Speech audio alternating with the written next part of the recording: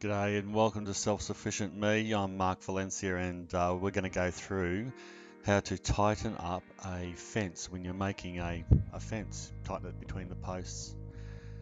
In this case I'm using a hand winch, and you can see how it's attached to that wooden half sleeper or split sleeper there, and I've pulled it just past the fence. Well, that's the start of it, but let's go to another one. This is how I did the rear fence, which was about 80 meters long, so a fairly long fence for a small acreage and one guy to do. You can see I've used a star picket there and see how it's bowed in the middle. Oh, it worked effectively and it did a great job, but the half sleeper or the half split log is a better way to pull the fence tight. Now, if you've got a star picket, I've just put them conveniently all the runs through the holes, and that makes sure there's an even pull on all the wire. So that works good as far as the star picket goes. And you can see I've just used a meter long strap hooked up to a turfer winch or hand winch, and that's attached to a tree in this case, or whatever pull you've got. There's not a lot of pressure on this. The winch is attached to the tree with a chain. These hand winches, they're easy to operate. They're easy to get in position. They're not that heavy. Only cost a few $100s, so they're handy for the acreage or the farm just to cart around. And there's the reverse angle on the pull, and you can sort of just see the fence line there. Goes for quite a way. Now back to the wood and the split log. For this one I didn't have to obviously attach each strand to the log, because the log just gets slipped down a hole or a loop that I make in the wire, and I just tie it over itself. I don't go overboard. You can see that I've just thrown a few runs over itself. There's no need to really tighten it up big time, because the pressure is more than you could use with your hands or a person, but it's still not, you still don't want to like be pulling posts over or anything like that and getting it so taut. And then once it's pulled past the post, I then hammer it in with those U-nails on each post, and then I come back and I just tie that post off.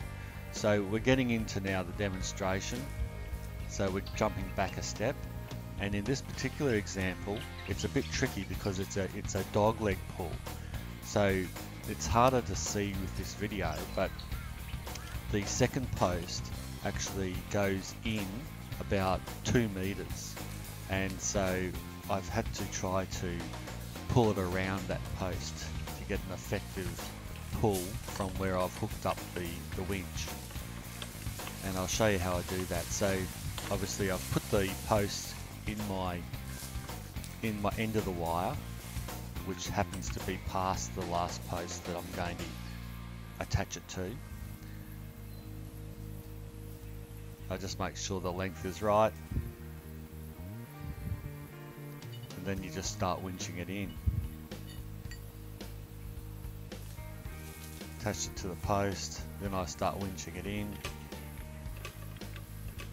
Hand winches take a little bit of time, especially if they're out of fair way, but it's well worth it. Obviously couldn't get a vehicle in there. And then see how I'm just whacking it with a hammer at the bottom of that post. It's just the vibrations just help pull that wire tight. If you look right in front at the first post there, you can see the wire is fairly loose, but it's starting to get tighter, and as this video goes on you'll see the wire tighten up. And there it is there. The loose wire's gone. It's all tight and taut. I just keep going back and check it about every couple of pulls so that I'll make sure I don't over tighten it. Yep, seems like it's right. I give the thumbs up to the camera.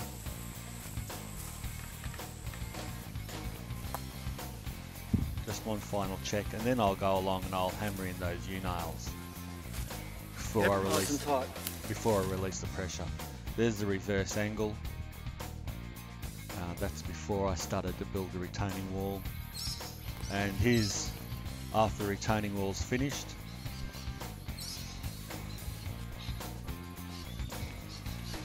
and you can see it's looking good. That old post there with the two posts coming out of it is actually an old flying fox, but I've just incorporated that into my fence and saves me putting another post in. And retaining walls all done. A picnic area viewing my chicken park. Plane going overhead, which wasn't convenient, but oh well. And that's pretty well how you pull a fence tight and attach it to posts. So thanks for watching. If you have any questions, jump on the forum at selfsufficientculture.com and come and visit the blog selfsufficientme.com. There's lots of interesting stuff to read and check out the videos and everything like that on there. Alright, thanks for watching. Bye for now.